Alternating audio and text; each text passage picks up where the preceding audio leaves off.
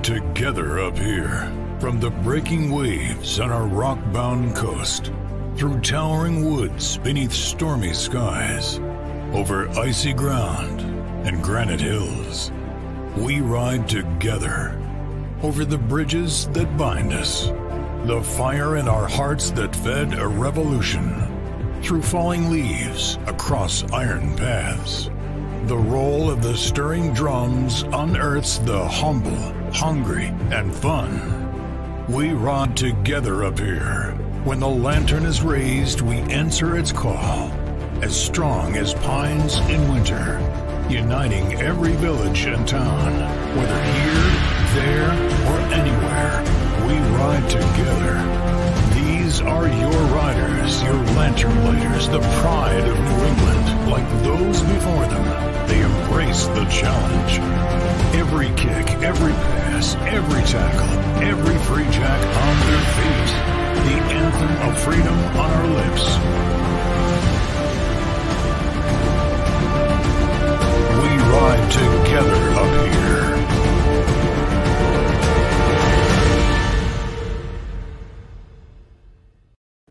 Hello and welcome to the New England Free Jacks series of live shows called Midnight Ride. It's episode 10, November 2021, and we're delighted to have your company wherever you're watching us. If you're watching it live, delayed, catching it on the Rugby Network, or listening to us on the podcast series. I'm Dallen STANFORD, former US Sevens Eagle and current World Rugby commentator, and I'll be your host for this action-packed 75-minute show. That's right, a bit more today, because what's on tap? Well, plenty. We have the Vampire, straight from New Orleans, Holden YUNGERT. We need to catch him, of course, when the sun goes down. Then we have MLR collegiate draft pick from 2021, Anthony ADAMCHECK. He joins me at Fort Quincy, home of the New England Free Jacks, for a little tour. We then have Super Rugby player Jesse PARETE, the Maori Happy Gilmore, that joins the squad for 2022. Follow that with a special guest, the MLR Commissioner George KILLEBREW, fresh from the latest Season 5 news. It's always a hot episode when King George joins us, and we give him the red carpet treatment as usual. We'll then follow that up with Peter Janssen and Carl the Bald Eagle, two players joining us yet again for next season. We'll get an update from CEO The Flame, Alex MAGLEBY. And finally, we'll give away some prizes in the A to Z giveaway with Jacks Rangers, Phil Harris tuning in live as well. Well, let's start with Season 5, the schedule. It is out. Free Jacks play 16 regular season matches, 8 of them at Fort Quincy at Veterans Memorial Stadium. You can become a season ticket holder. Just visit freejacks.com and click tickets on the top left-hand corner on the website. I was at the final match last year, and it was such a vibe. News on the schedule 2, 3 matches against New York. That'll be the Chowder Cup, deciding between the two sides. Key dates, the format, Feb 5, the kickoff, and then 3 teams from each conference will go into the postseason, which is very exciting as well.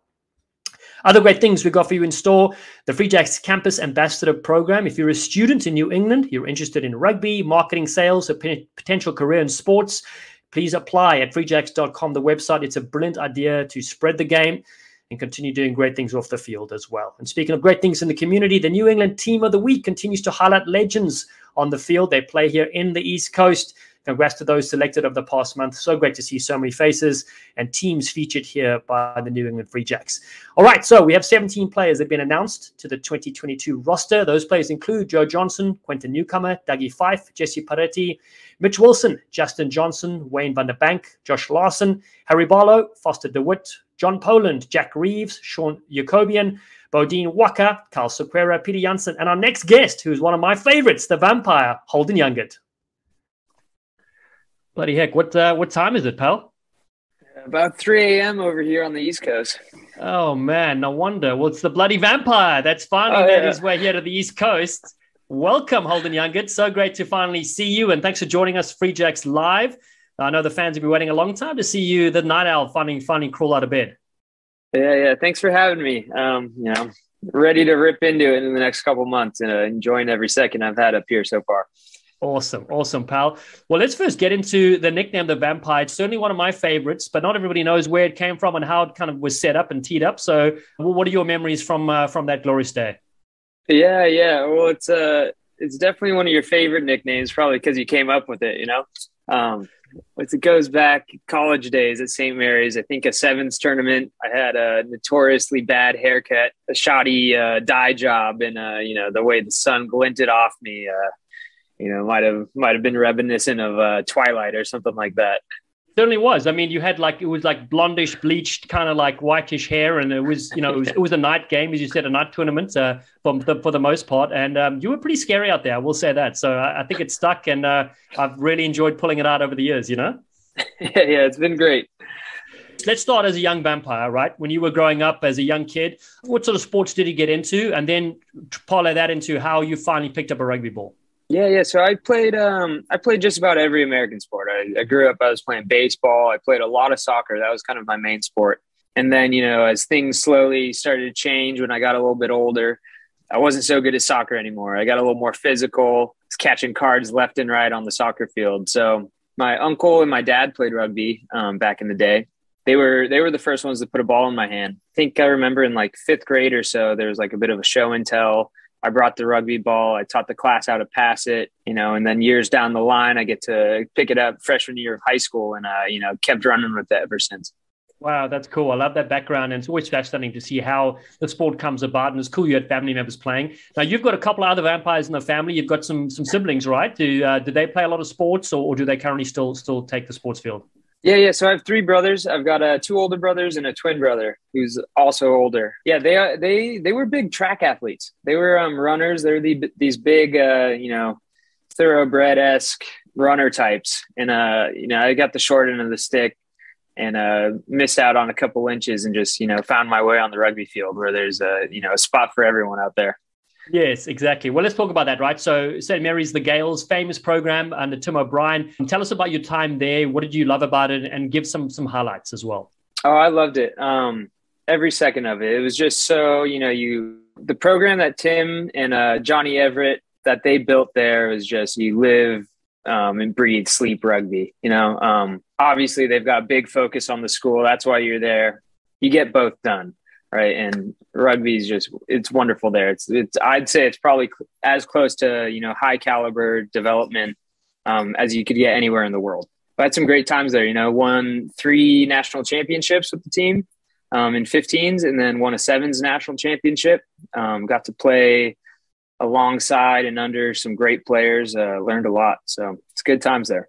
Yeah, I'll never forget that that one moment you had with your number 8, Kevin O'Connor. I think it was a brilliant little 8-9 move in the final of one of those D1A championships on national television against Life University, and that's when you dived in full flight. It was a fantastic movement, and then you went with him, and you guys went to New Orleans and played Major League Rugby there together. What was that like? True.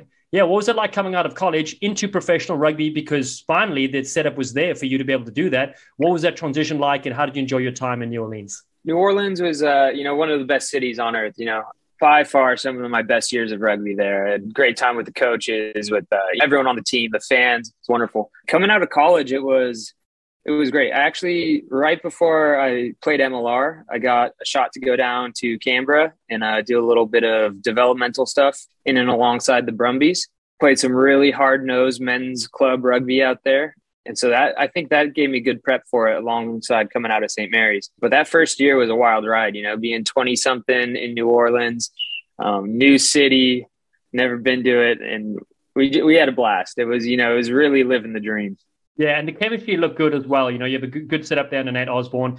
You had some funny chirps during the season 2, a couple of seasons as they went on. They played one of them the other day on the Rugby Network. It was very funny. Is that something you think as a scrum half, you always have to have quick remarks, right? Because, with your smaller body shape and your talkative mouth, you kind of have to be on the edge of your seat there, right? Yeah. Sometimes I kind of glaze over sometimes, and I don't know. I fire up. I save it for the weekend. I fire up on Saturday, and things just come out of my mouth. I'd probably say I'm pretty lucky that that's all the mic caught, and I could be canceled just about now. So. Yes, true. Fair enough. Yeah, you got to keep it reasonably clean. Let's switch across to Boston. How long have you been in town? You've come through with your girlfriend Maddie. How are you guys enjoying being set up there so far? Yeah, it's wonderful up here. We got up here in September, so right at the end of summer. Constantly amazed by the fall foliage. Something I've never seen coming from California and then down in New Orleans. It's just not like that. So it's beautiful. We got our feet on the ground now. I've met a good number of people in the city. She's fully into a master's nursing program. So, we're both busy in our own ways, but loving every second up here in the Northeast.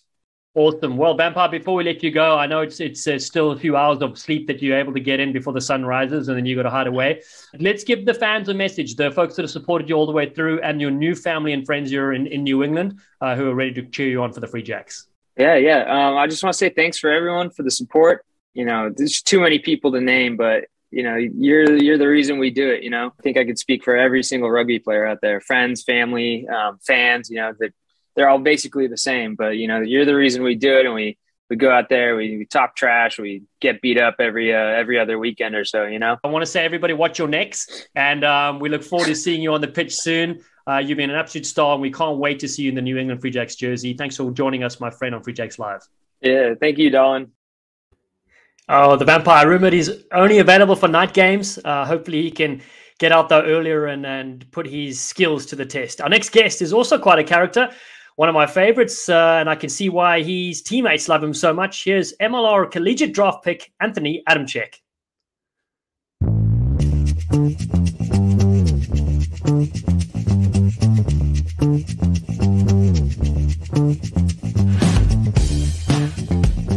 Hello and welcome to the home stadium of the New England Free Jacks, Veteran Memorial Stadium. I have a special guest with me. It's Big T Mobile, they call him. Unbelievable stuff.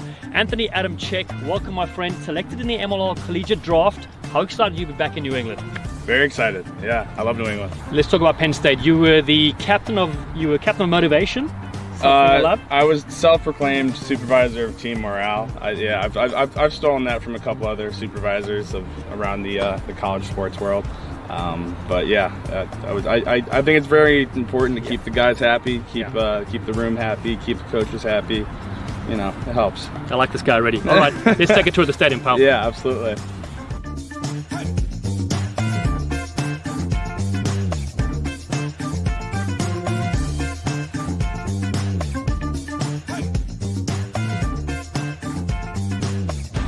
All right, let's check out the locker rooms, buddy. Right on.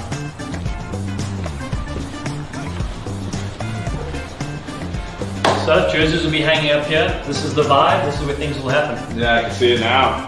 How's the acoustics and the pretty good. showers specifically? Which hold on, I know that you're a dance champion. Yeah. 100 undefeated dancers? I mean, that's a rough estimate. I've been in a lot, just about every time I went out in school. Are you going to show some? Nah, the vibes after, we'll have to upgrade the speaker system in here. I got your name on the board, T-Mobile, with a check mark. So, let's hope I get my name on the roster. So let's talk about, do you have a ritual before the game? Are you a quiet kind of guy? You love pumping the music, love dancing? What's your yeah, I definitely love dancing. I like having, honestly, happy music. I'm not a big fan of like hardcore or anything angry. Well, you won't like the Poltergeist. Evan Geist has got a death metal band, so that's probably not going to be, it's a fact. No, yeah, I'm not sure that'll match up with my my normal Katy Perry.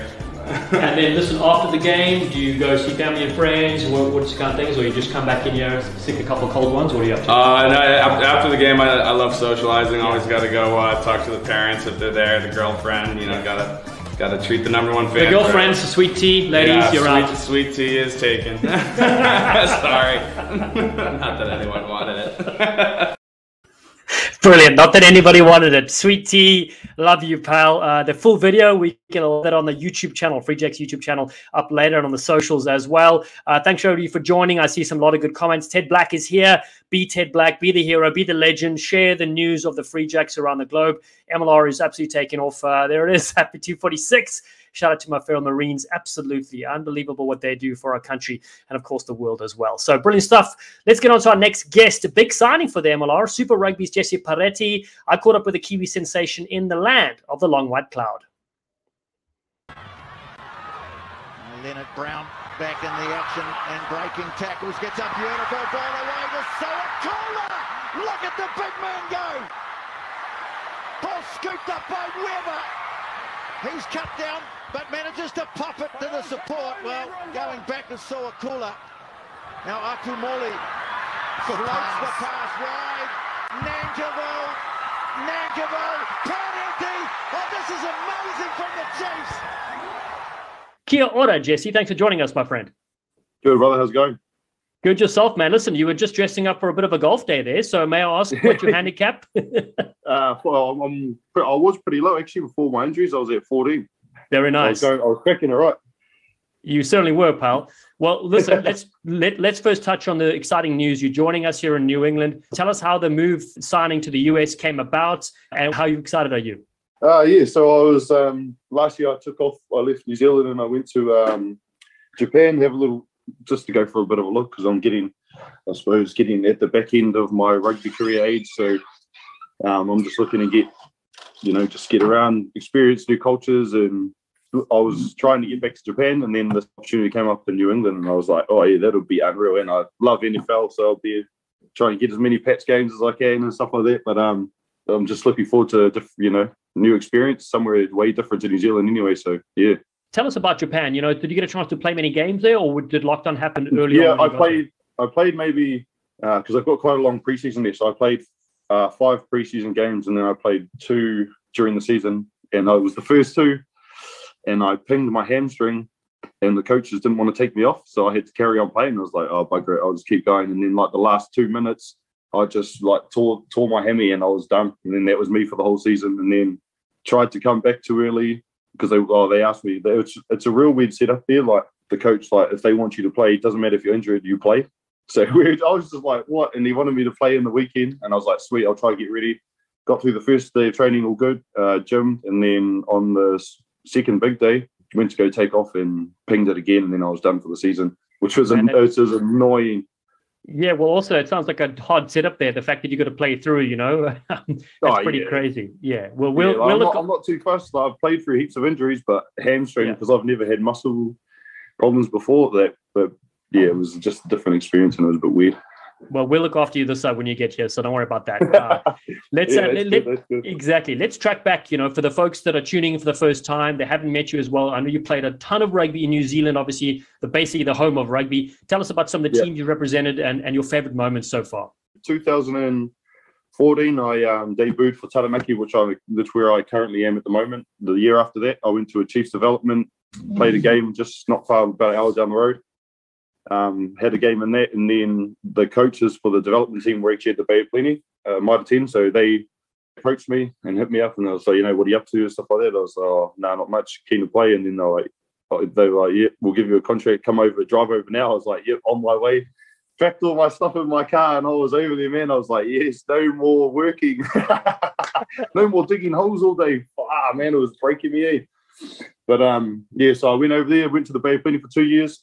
And then got the opportunity to come back home to Taranaki in 2018, which I did. Come back, I was doing preseason, and the Chiefs had a few injuries and got called into the Chiefs, and that was a pretty big moment for myself, getting to debut for the Chiefs. I think Sam Kane was injured.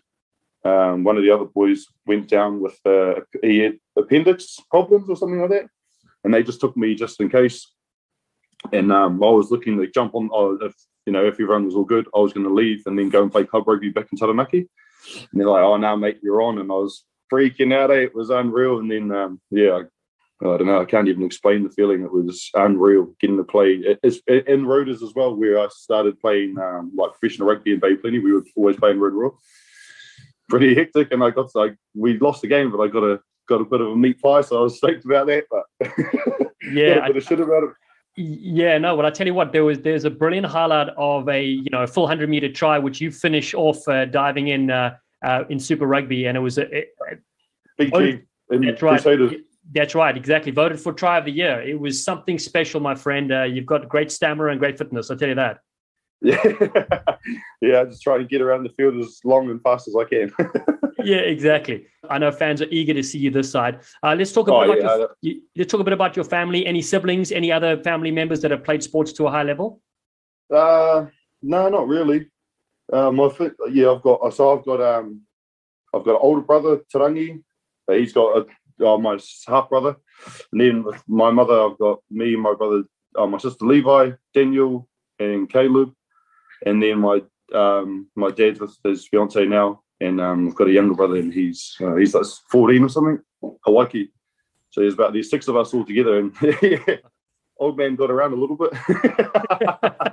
That's almost a 7th team just with your family name. Yeah, pretty much. Yeah. So we most of us all played rugby. And my brother, he played a bit of volleyball and Aussie, and he was quite good at golf. My older brother, and then my younger brother, he cruises around all over the place and just gets gigs and my sister's a teacher and my little brother's just studying at the moment, which is all good. So they were just cruising along.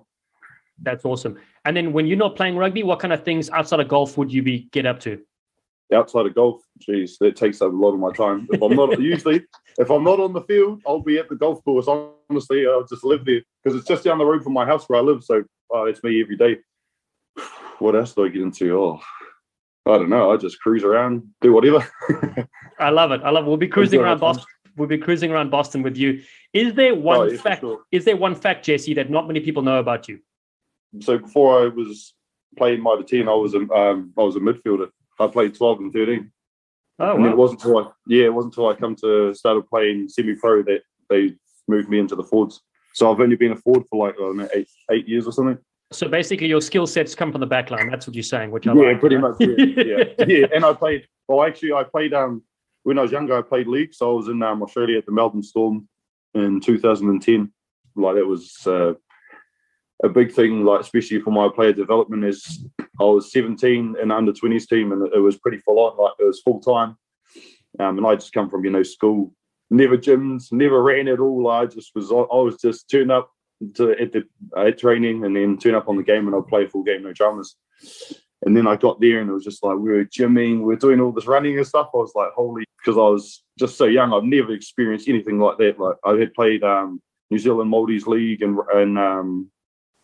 like made Kiwis teams and stuff like that. But like it was next level because we were training with, I don't know if you know much about NRL, but we were training with like Cameron Smith and Billy Slater, like big dogs of the NRL. And it was just crazy. Like the amount of work that we did, so it was all good for them because we'd gym in the morning for 2 hours, and then we'd go away and work for half the day, and then we'd come back in the afternoon for like 3 hours.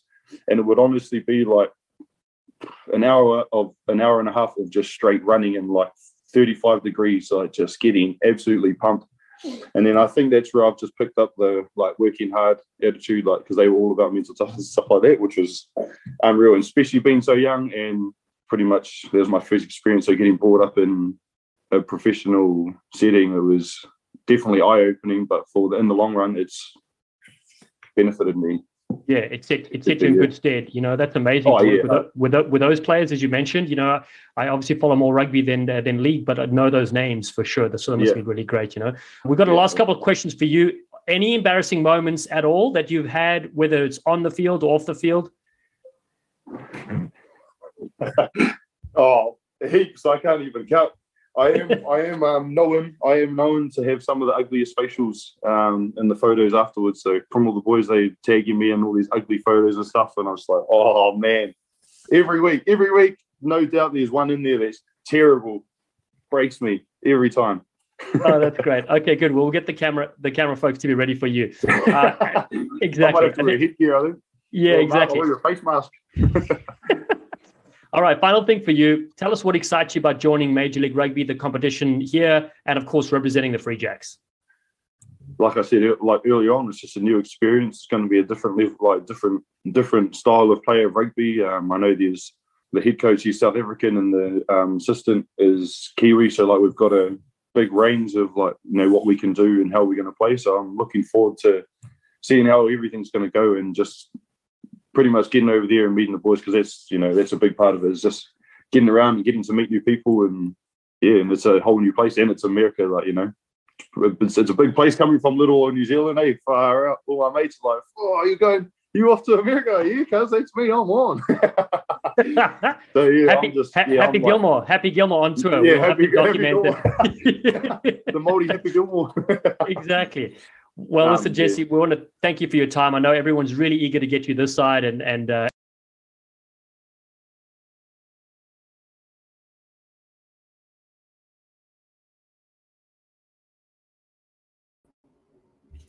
well, brilliant there to catch up with Jesse in New Zealand.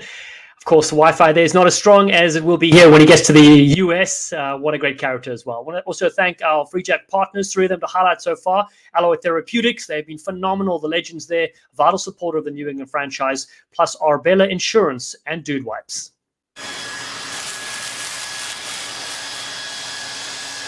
Hi, yeah, I'm so ready to come over. Yeah. Combining yard tools with cleaning up? Mom! Bad idea. Switching to Arbella and combining your home and auto insurance and saving 20% or more? Great idea. Just tidying up. Find your agent at arbella.com. Dude Wipes saved my chapped rear from toilet paper. Dude Wipes, along with support from your bros, helps you quit toilet paper. When you try to quit toilet paper for Dude Wipes, you may experience increased levels of swagger, improved freshness, and the urge to tell everyone about Dude Wipes. I can't tell you how great it's been using Dude Wipes. Check your local toilet paper aisle for Dude Wipes today. Dude, now that's fresh. Well, great work from our partners there as well. Now, almost halfway through the show, the interview you've all been waiting for, the MLR Commish and part-time helicopter pilot George KILLEBREW is up now. Live on the monthly Free Jack show is MLR Commissioner George KILLEBREW. King George, always smiling, always pouring the champagne, and that's why I love you, my friend. Great to be here, Dallen. I've missed you. Let's get back to some rugby here soon. I can't wait. Well, let's first talk about your sons. They seem to be growing up and things are going well on your side, right? Everything's great. Thank you for asking. Yeah, I have a sophomore in college and a junior in high school. So you can imagine the drama that goes along with that. But all things considered, they're doing quite well and we're getting along just fine. So thank you. Oh, that's great to hear. Now, listen, last time I saw you was at the All Blacks USA game. It was obviously a great occasion for fans to gather and see live rugby in person. But one story I haven't told people yet is that, we're lining up waiting for the Uber to arrive and there's about 1,000 cars in line. People are canceling rides left, right, and center. And then out of nowhere, Mark Cuban comes in with a helicopter to pick you up. That's right. I didn't want to wait in that line with the rest of people like you. So, yeah, we had to get the helicopter and get out of there. He's got a new company called Uber Copter. Doesn't hold a lot of people, but no, quite seriously, that was not the funnest Uber experience I've ever had, getting out of FedEx Field in Landover. Exactly. No, but listen, I think that's a good investment. We may invest in Uber Chopper, for some of the folks. I like that idea. Now, listen, speaking of Mark Cuban and things like that, Dallas Jackals are finally featuring in their first ever season. Now, they've been a part of the league for a while, so you're close by. You have a fan team you can support as a fan. Tell us, why do you think it took so long, but also very exciting that they're in, right? Yeah, I mean, it's a great group. It's led by a gentleman by the name of Neil Liebman. Neil is the president of the Texas Rangers in Major League Baseball. So we've added a person to our board that has really great sports experience on a much higher level, if you will. And then Scott Sanju is the president of the team, and Scott has an unbelievable sports DNA. His father founded the Dallas Mavericks, who hired me originally. And then Scott has won every award there is to win in minor league baseball. He ran a team called the Frisco Rough Riders, and as you know, there's about 140 of those teams in minor league baseball, and he won all the awards. So the DNA for Dallas is good. They were going to play last season. Then, of course, we were under COVID. And, when Neil and I talked about it, he said, I just don't think it's right to launch an expansion franchise during COVID. I think we're setting ourselves up for failure. And he had used some of the intelligence he had gotten from Major League Soccer, because if you remember, they had 3 expansion franchises that all delayed a year. So now the proof is in the pudding. They're on the clock. We're excited. They're going to play at Globe Life Field, which is, they built there's a new baseball stadium in Arlington, but they kept the old one. So they just sold naming rights to that. It's now called Choctaw, and it's in a kind of a football rugby configuration now. So they will play in that one coming up here in February. So we're really excited to welcome them to Major League Rugby. Oh, that's so great. I also love the rivalry that's going to happen in Texas too, with the Gilgronis and, of course, the Sabercats as well. There's a lot to play for there, so that's going to be really great and keep it interesting as well. A lot of bragging rights. We have a sponsor that is jumping on board for the quote-unquote Texas Cup that used to be in Austin and Houston kind of thing, but now we throw Dallas into that, and, we'll see what we got. Good. Well, listen, the huge news to come out, obviously, since the season finished in August is the new schedule. Season 5, what can we expect? 2022 is just around the corner. Well, obviously, we talked about adding a 13th team, which is really great in the history of this league. As you know, it started with 7 teams. It grew to 9 teams. We played with 12 teams last year, and now we've added the 13th. So that's exciting. But I think the most exciting part as I look at the schedule is the fact that all of our teams will be playing in their home stadiums under some sort of normalcy. I mean, really, there was some heroics to get last year in. We had one of our teams had to leave its own country in order to get the competition in, which was our friends in Toronto, having to relocate their entire rugby operation to Atlanta just to get the competition in. So we had our friends in San Diego have to be somewhat nomadic, played some in Vegas, played some back in California, but now I think we have more of a sense of normalcy and everyone can focus in on, their home stadium and really doing our best to fill those seats and have a great entertainment option for our fans out there this coming season. Yeah, you're so right about that. And then speaking of which, the broadcast numbers also looked fantastic. Really great graphic that came out recently. Can you expect easy viewing for the fans in MLR? Of course, we both know that that's the key driver for getting, more of the audience, particularly here in the US, to engage.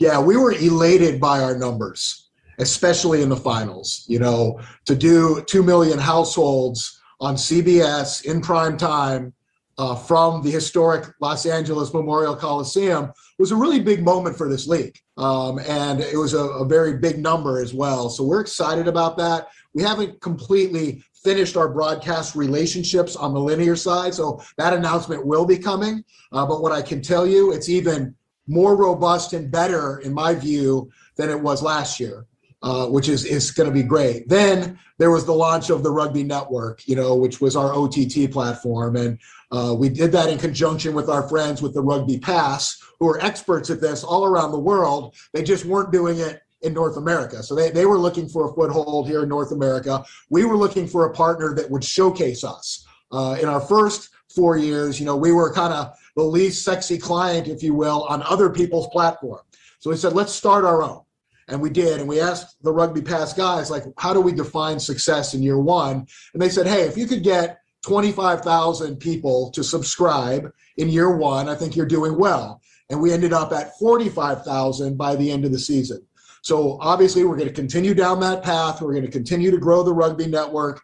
It did a couple things for us, Dallen. It not only gave access, for people that wanted to follow all our games and all of our shoulder programming, but players, and I got this feedback from a lot of our international players, players overseas are watching, and really 3 things came out. They were telling their mates that were playing over here, they're like, hey, the quality of play in Major League Rugby has gotten better as you went into year 4. The officiating has gotten better and the coaching has gotten better. And that's the feedback we got from a lot of international players. And then they're asking their mates, how do I get over there? How do I get on one of those teams? And so it served a lot of purposes for us. We didn't think that was going to be one of them, really a recruiting tool, if you will. But we're really pleased with that. We'll continue along those lines, continue to grow that audience, and hopefully get the Rugby Network really, really healthy. Yeah, no, it's looking great. I get a million calls from South Africa, like you mentioned, saying, hey, how do I get involved with the league? This is my resume. And I just have to push them onto the team, say good luck with that. There's a huge amount of interest, which I think is so exciting, Well, in South Africa too, Dallen, they're having these watch parties at all hours of the morning and, they're getting people together. I mean, it's building communities in places like that where there's a couple players that are over here that they want to follow and their families are getting together. And a lot of those kind of cool stories have come out of it as well, whether it be Australia or South Africa or Ireland or England or France, just people kind of, huddling around, not in droves. I'm not talking thousands, but I'm talking, creating a community for Major League Rugby abroad.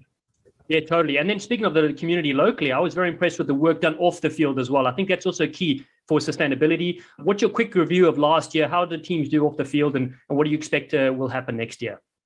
Yeah, I mean, considering COVID, this was an amazing year, which that's hard for people to really understand because everything was a little watered down and couldn't have fans in the stands in certain cities. But when you look at the results after the finals, first we went 99-0. And 99-0 is a big number because we got all 99 of our regular season and playoff matches in.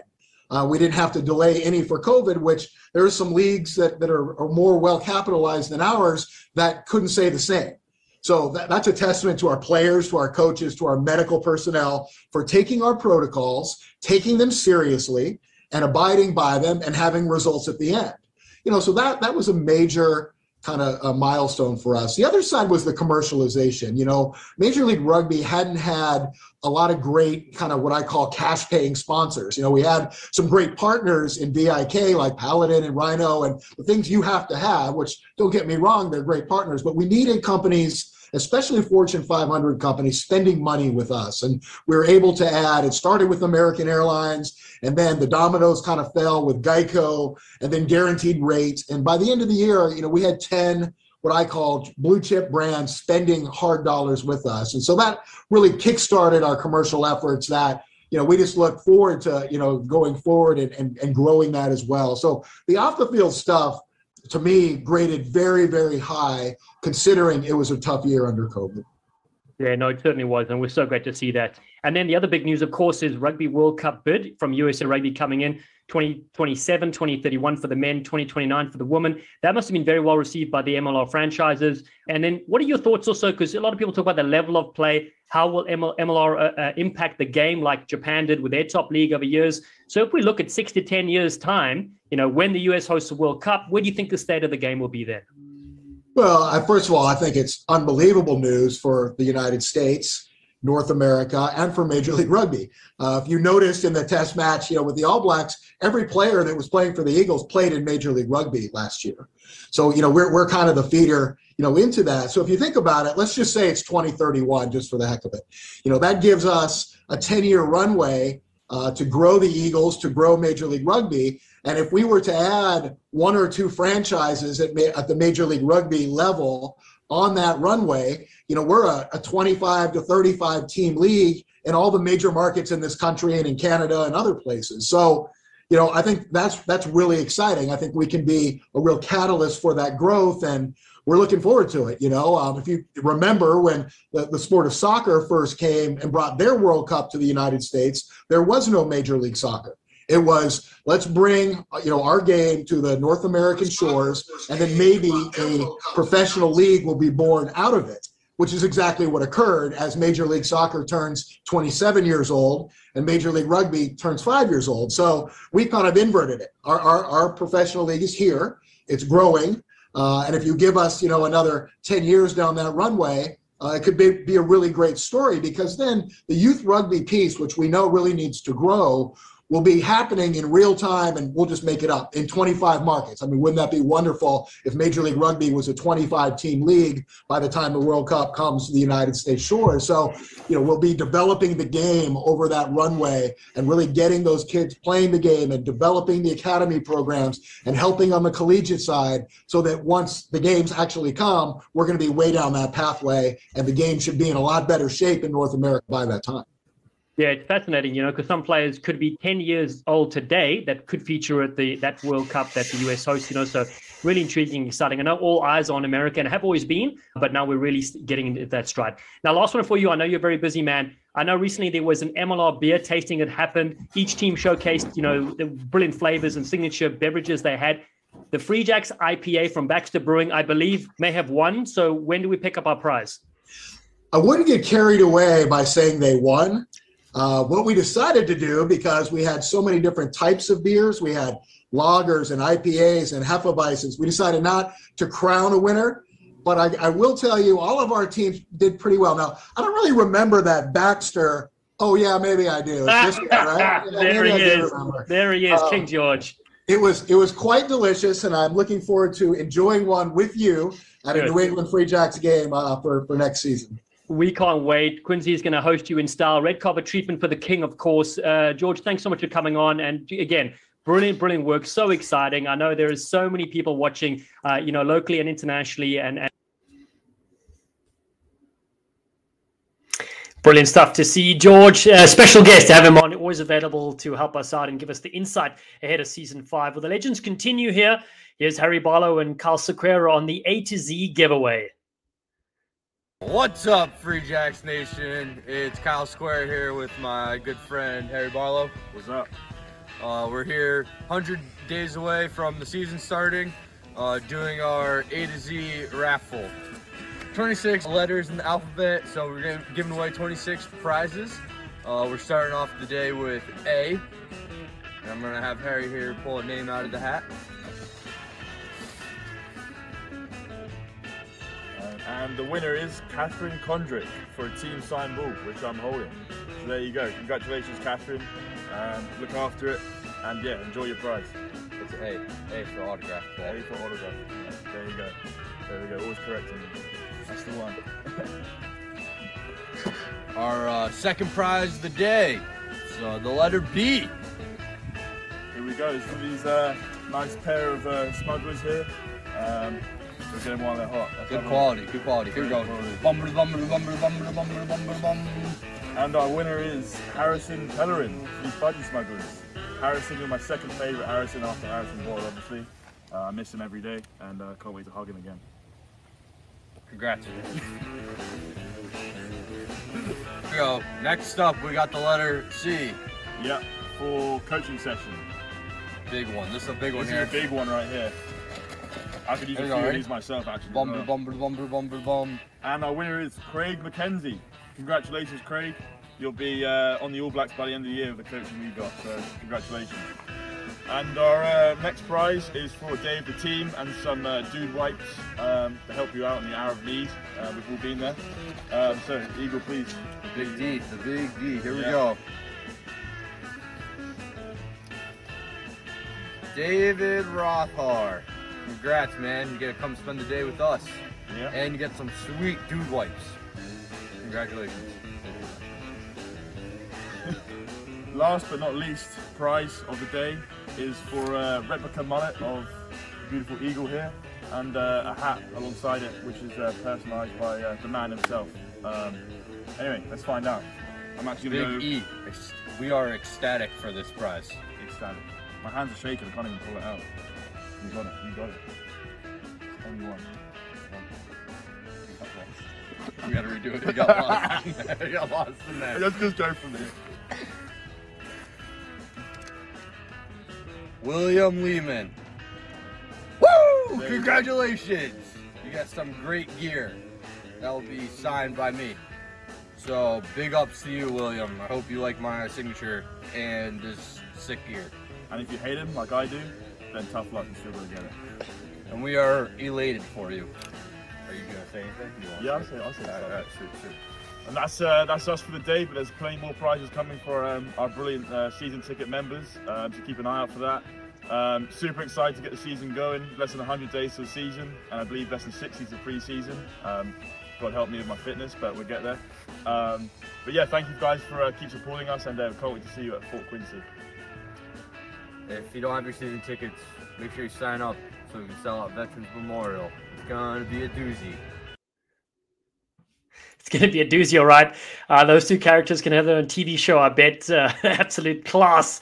Pure legends. And speaking of legends, we have Jack's Rangers. Phil Harris is going to pop on live right now. We're going to give away some more prizes. Why not get a nothing? We have tons of great things. There he is right there. Big Phil, how you keeping, pal? Pretty good, pal. How you doing? Awesome. Where are you calling in from, my friend? I woke up at 4:30, got on a plane. I'm in North Carolina now, in the land of my people, my brother. Oh, that is so great. I know you got lots of festivities to get after and things like that. But again, I just want to say thanks for popping on and giving us a few of your minutes. Give us an update, all the great things you're doing to, support rugby and the Free Jacks. Oh, man, we're on episode 21 with the Jacks Rangers show, just released yesterday. We've got the Vampire on there, the Eagle. We got it all, man. So everybody go check out jacksrangers.com for all of your Free Jacks content. The best Free Jacks content on the internet other than this show, of course.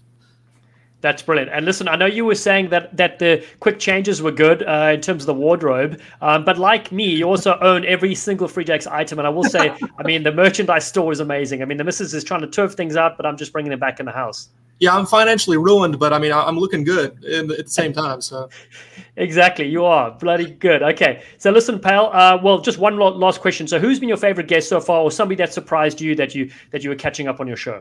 Oh, man, Josh Larson is just a class act. We've had him on twice. The captain just oozes excellence every single appearance. And he's actually down at my university's rival right now, coaching at Clemson, South Carolina. So I won't hold that against him too much. But, yeah, always glad to have him on the show. He's been fantastic. Oh, he's been so great. I know he's his personal PR agent, Karen Gasbarino's on here commenting as well, a Toronto Arrows fan, but also fan of the Free Jacks because of Larson. So that's great. Well, pal, you're here to help me give away some prizes. So our A to Z, we saw in the jungle there, the Eagle and Harry give away some prizes. And so we got prize number F to give away. So what is prize number F? Prize F is a fan pack of gear. Now, I've heard there might be a car inside of this, so that's exciting. Wait a minute, I'm getting a call from Mags right now. Hello? Oh, sorry, no car, but it is a fan pack of gear. Bye, Mags, love you. So that's what it is, fan pack of gear. Ambiguous, I understand, vague, but I'm sure it's going to be awesome. So enjoy that.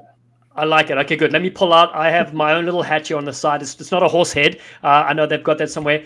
Melanie Griffin. Melanie Griffin is our winner for the fan pack of gear. So congrats to Melanie there. We know our social media team will follow up and get the prize there. All right, our next letter, moving on, G. What does G stand for? G is a $50 gift card. So you can spend that, I'm sure, at the Jacks Rangers. Or actually, better yet, go on to the Free Jacks merch page. They got a lot more better stuff on there. I love that. Okay, great. Let's see who this is. Pull the hat out here. Kim Glenister. Kim Glenister is our winner. Congrats, there. Kim. Fantastic, Kim. Brilliant stuff. I'm sure you can turn that $50 into $75 by going to the store. Who knows? We'll have to see.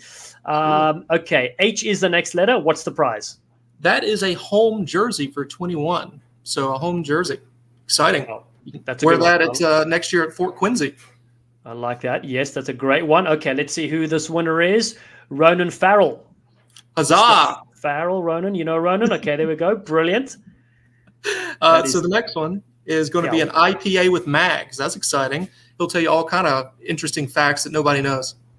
Oh, I bet. That's actually a big ticket item. An IPA with Mags, the CEO. All right, let's see who it is here. Shanali Wirasinger. Wow, Shanali, what a prize. Congrats. IPA with Mags. Now, where does the IPA take place? Because Mags is all over. He lives in the woods sometimes. Sometimes he's helping Woodgie in the fields. I mean, he's all around. My guess would be in a bunker somewhere in the White Mountains. Yes. Okay, good. And what's our final prize you got there? We've got a cotton jersey. So that's exciting. Yeah, that's one thing that I don't own, so I have to get one of those myself. I'm jealous. Okay, the cotton jerseys are really nice. I've got a couple of those as well here. Edgar Kaplan Vigil is the winner there. Edgar gets the cotton jersey, so brilliant work. Yeah. Fantastic. Well, pal, listen, I know you got to get off to some jars there. Again, appreciate your support. I know folks love tuning into Jacks Rangers. Great work.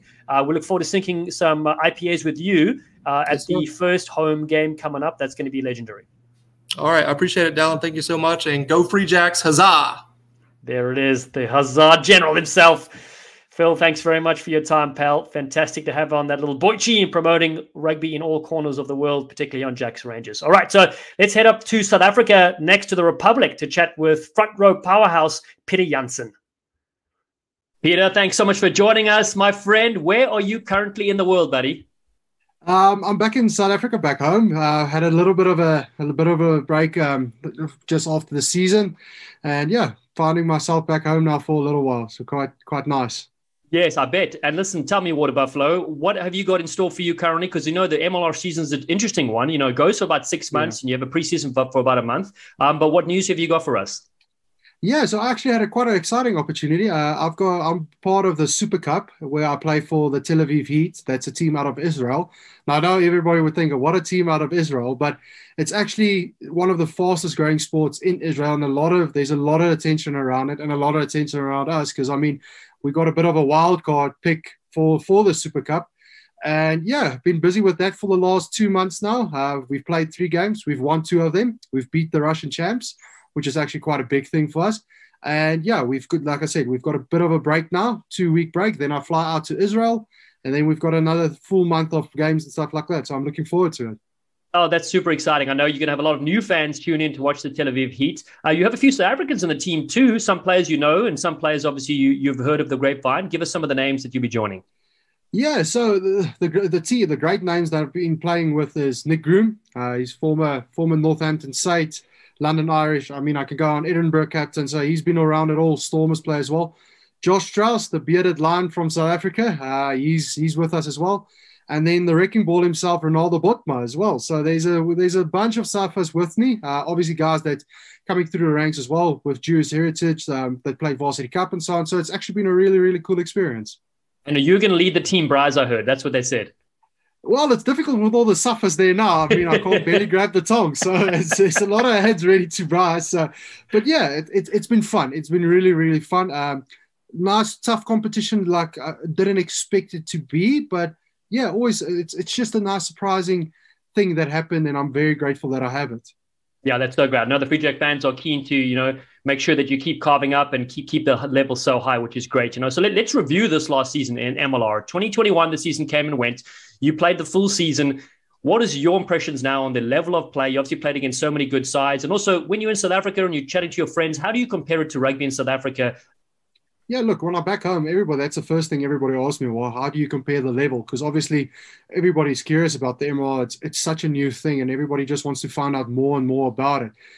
If I could compare it, I would say rate it as a level at Currie Cup, maybe a little bit higher just because of the constant games we have to play. In Currie Cup, it's 8 games at the moment it's played.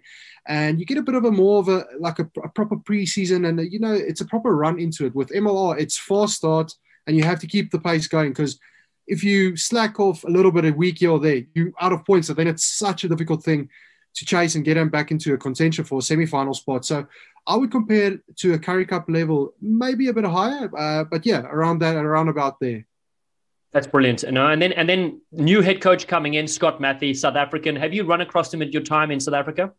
I have not personally met him before, but he's coached against me and obviously had some interactions with other guys in the teams and asked about how he was. And obviously the whole message around Scott is he's absolute gentleman, such a lovely guy and a great coach as well. So he puts the players first and he tries to create a fun environment for the players as well. So, I mean, that's what I've heard about him from numerous players. So, yeah, that's basically what I know about Scott as in a nutshell, if I can say it like that.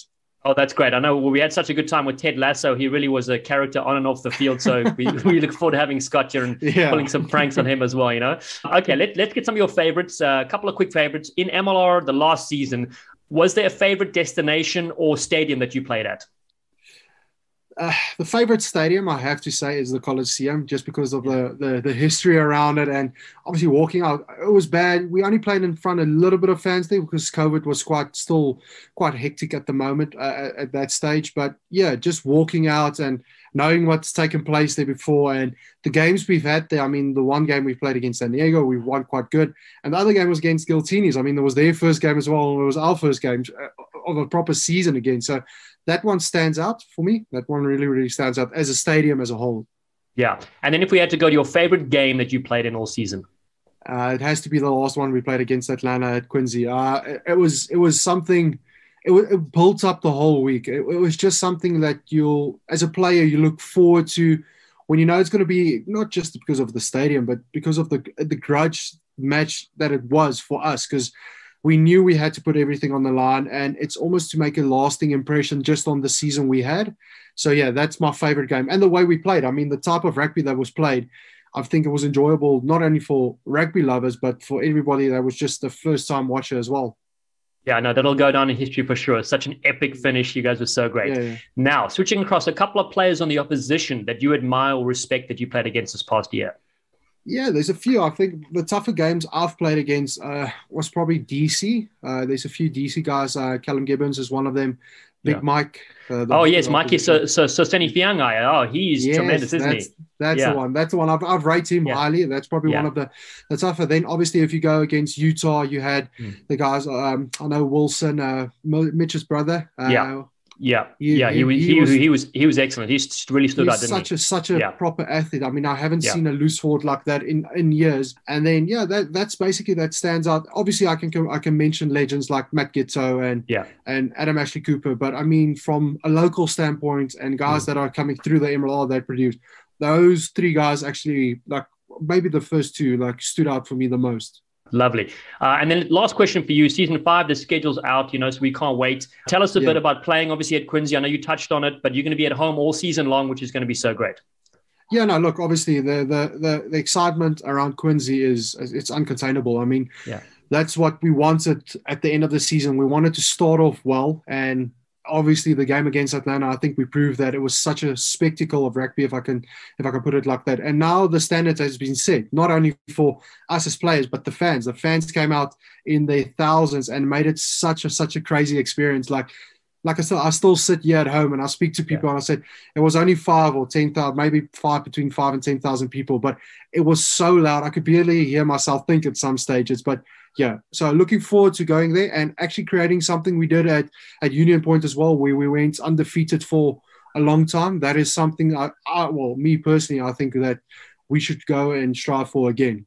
Yeah, well, we can't wait to have you back here. But in the meantime, Peter, I know friends and family and fans will be tuning in, watching you for the Tel Aviv Heat. Good luck for that, pal. We'll be cheering you on. And again, thanks for joining us, Free Jacks Live. It's always a pleasure to have the Biltong Monster General on the show.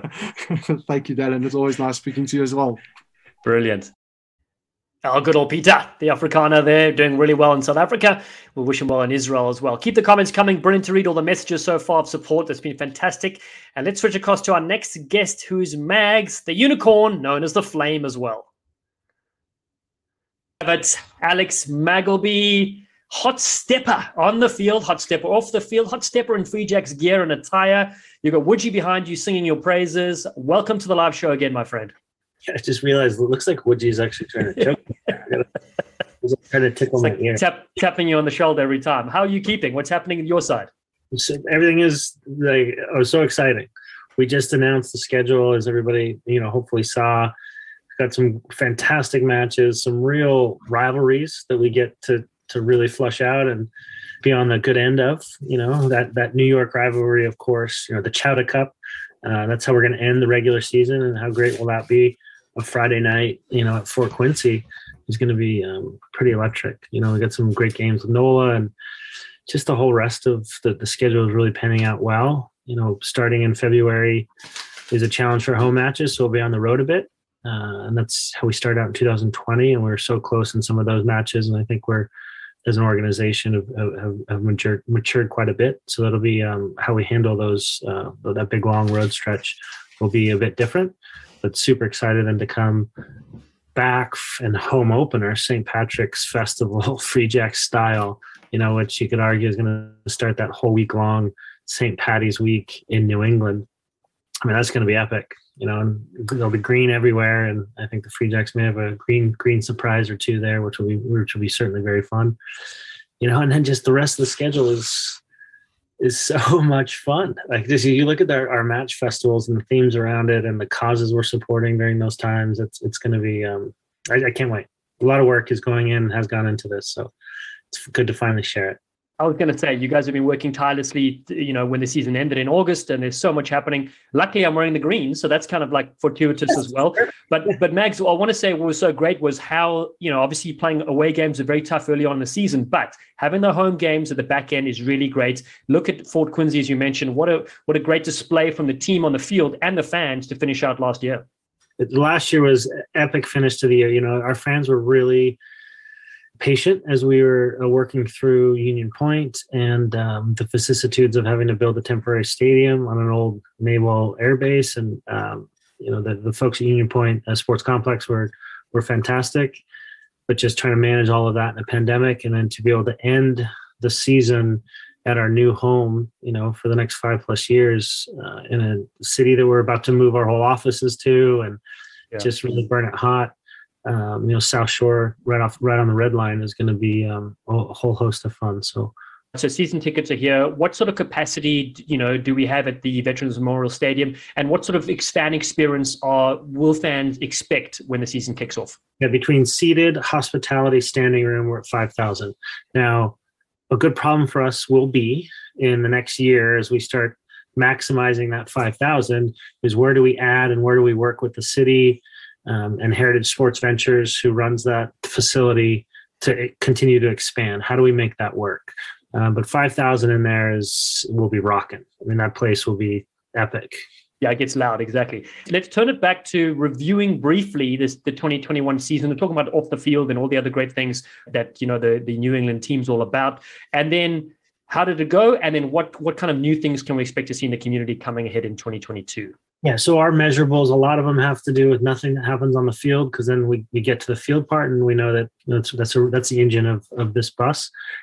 Sponsorship, we saw a 300% increase from the year prior. The vast majority of our season ticket holders from 20 during the pandemic stayed with us, almost 100%, not quite, but almost into last season. So we have a really good core of founding members who have now become, members for season 2, effectively for us, real season 2. And so a lot of positives there. We're building out we're evolving and increasing the number of our ticket group, customer service, which is really fun. And, merchandise, Ollie, the unicorn, the ginger unicorn, continues to print out some great branding around that, which is really cool. Probably most important for me and most exciting is the work that's happening with the academy and the Learn to Play initiatives. We've got Rugby in a Bag. We'll hit 60 schools over the next couple of months, which is going to be really, really fun. But then just really taking that town to town to town throughout New England. And whether it's non-contact rugby to start, that's great. That's fine. And if people decide to do that forever, that's awesome. And then layering in contact where it's possible and where people want it to be. And then just the high performance opportunities that now, high school students are starting to get, girls and boys, and college young men and women. And of course, some of the best of our club game, men and women now with the independents are able to get. So those initiatives are really, really important for the growth of the game. And if you look at this as like a 20-year plan over the next 10 years, it's audience and educating that audience. So really bringing in new people who may not have been exposed to rugby, or they only saw it on a college campus once when they were kids. They just haven't had a lot of exposure, but actually giving them a chance to see the values of the game play out, or just that everybody can run up and down the field holding the ball and make decisions with it, is enormously empowering. So that is super cool. And hopefully then we get a World Cup kind of halfway through that 20-year plan. And then, sky's the limit really for how far this sport can go, and certainly the Free Jacks. Yes, exactly. Now, we have a lot of fans. Some of them new, as you mentioned, are just tuning in right now, listening. Some live locally, some can come to the game, some live overseas. So can you list some of the ways they can engage with the Free Jacks franchise? Yeah, I think, one of the big ways, and I think our team, our content team, our social media team does a fantastic job. They produce some brilliant content that's not super focused in any one of our pillars, but you see some really, really good high performance rugby. You see some really, really fun, youth academy stuff. You see some just hilarious stuff that has to do with the off-field antics of the game, which is really cool. And I think they capture that narrative really, really well.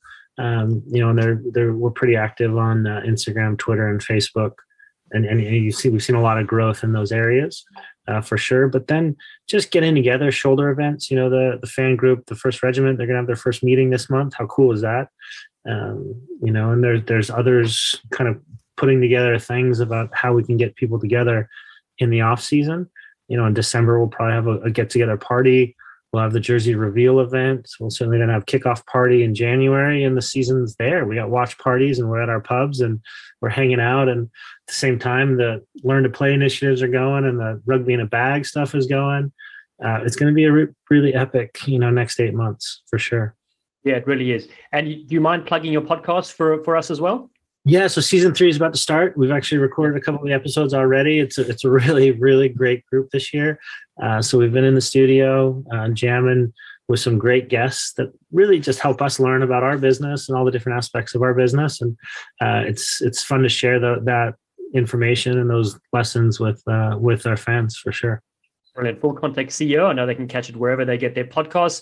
And then a last couple of quick questions for you. 2 new coaches coming in, Scott Matthew and Mike Rogers. What do they bring to the table? I know that to get through the interview process, to get to those final positions was very tough, because I love the way you and TK conduct those interviews and how you hire people on the basis of their value, not just their rugby knowledge. Yeah, I think that process has been run really well the last 2 years, and TK's taken the lead on that. And hopefully everybody saw that with Marto and what he was able to do as part of the organization. And now he's gone to Super Rugby. We know in the not too distant future, coaches are going to want to be reversing that direction, Super Rugby to MLR. But we're certainly happy to support people as they they move on in their rugby career. This year, once again, we had a lot of high quality people that we interviewed from, some of the best teams in the world who've, World Cup winners and everything else. There was a lot of interest and kind of deciding what then is the right fit. And all that glistens is not gold, and that we're actually looking for certain behavior traits that really fit into what we're about, what our players are about, what our staff are about, and most importantly, what our fans are about. And that's community first. So there's a humility there. That's a hunger. It's a gritty hunger. But the ability to execute, it's not just work for the sake of work, but actually effective work that's savvy, and that's very New England. And folks who can have a bit of fun and bring joy to the folks that are around, the other players and everything else. And I think we really got that with Scotty and Mike, two very different styles of coaches, but who complement each other very, very well. And two world-class coaches who are now going to be part of growing the game here in New England for the foreseeable future. So we're super excited for both of them to arrive here in the next few weeks, so we can continue to move this thing forward. Beautiful, beautiful. And Mags, listen, you're an inspiration on social media as well, the CEO of entertainment. If you were an emoji, what emoji would you be? Just one. Oh, just one? It would be the flame. I mean, you'd be the flame. Okay, good. Well, I was going to say the unicorn as well, but we gave the unicorn to Ollie. So okay. Just unicorns. This is one of the reasons I'm so excited, and hopefully people saw this with the match festivals. I mean, literally, these are like amazing festivals, parties for 2-year-olds to 102-year-olds, where everybody can have a lot of fun. But that the Unicorn Festival, which is the Scottish theme night, I think it's the April 9th game. It's going to be absolutely epic. But the week before is the après rugby one, which is like the end of the ski season. Everybody come in your 1980s, hot tub time machine, hot dog outfits. Is going to be absolutely epic. And then the whole season goes like that. We got the Jazz and Ska Fest. What is that? The April 30th.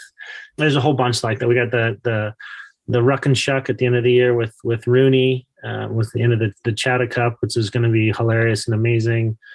It's just a great 8 matches, and hopefully that leapfrogs us into a playoff home match and then a final at home. How cool would that be?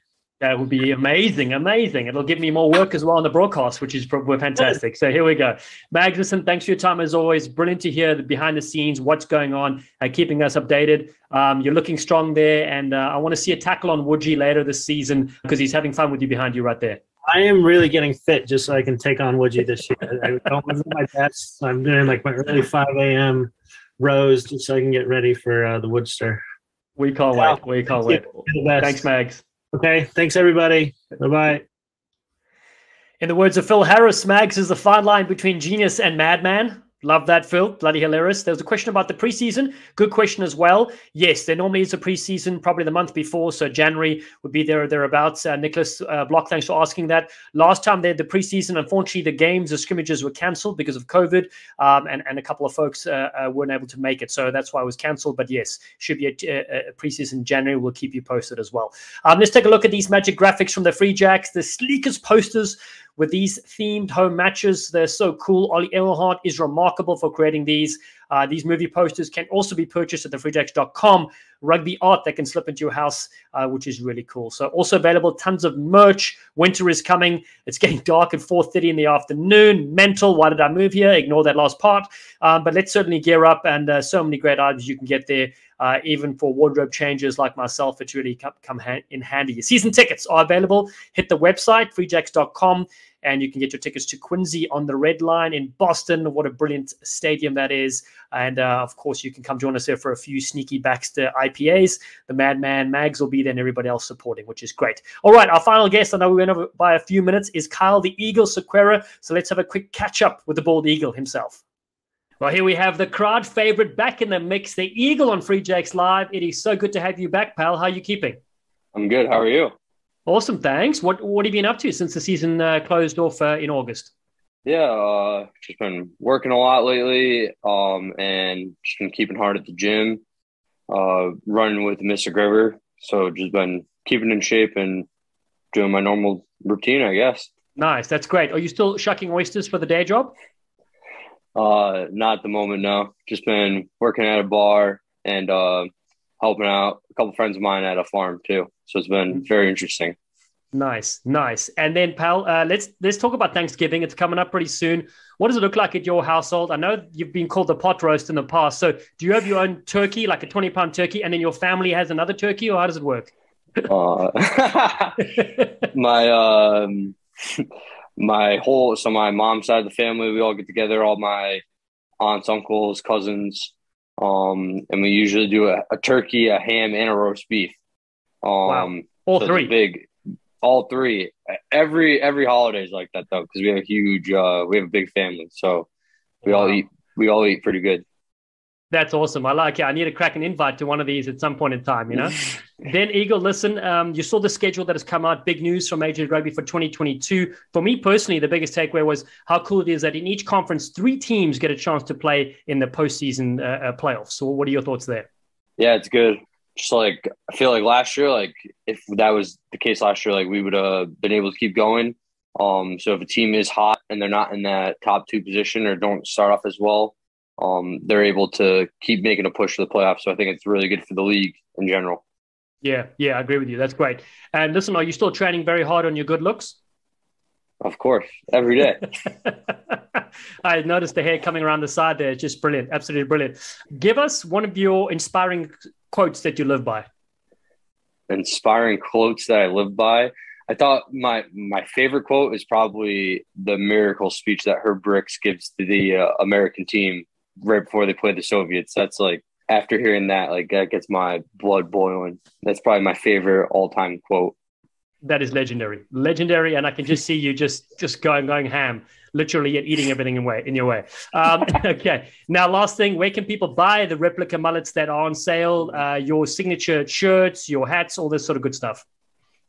They can buy them at freejacks.com. Sensational. Eagle, always a pleasure to speak to you. Short and sweet and crisp. And again, the crowd love what you do off the field and on the field, pal. We can't wait to see you back in action for the 2022 season. Yeah, thank you, Dallen. It's been a pleasure. Awesome, pal. Lovely. You've got off your feet onto the ball. Oh, pot roast gets put in the naughty chair. Sorry, big fella.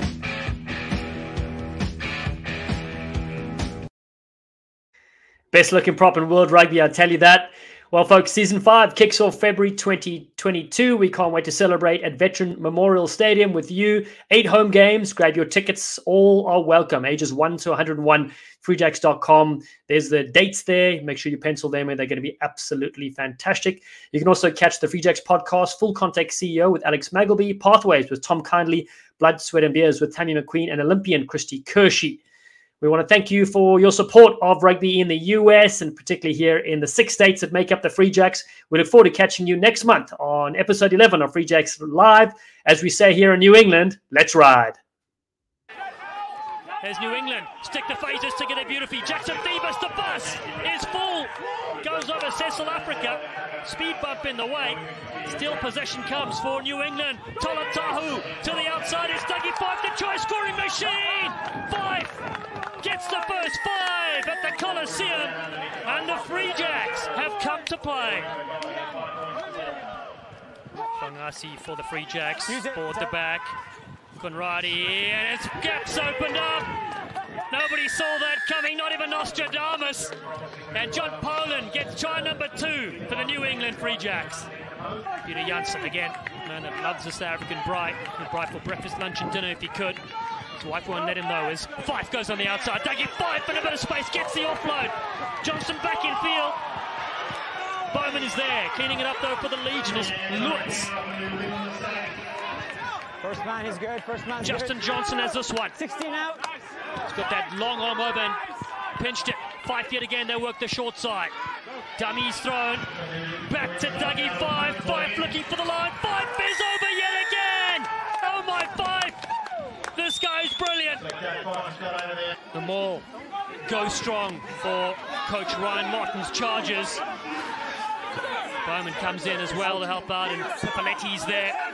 Brought the back for Hatakiyama. Played in the famous 34-32 victory over the Springboks in Rugby World Cup 2015. And there it is, all the way for Hatakiyama! Get out of here! Kenny Hatakeyama, one of the best rolling balls you'll see in World Rugby, and it's the Free Jacks that get try number 5.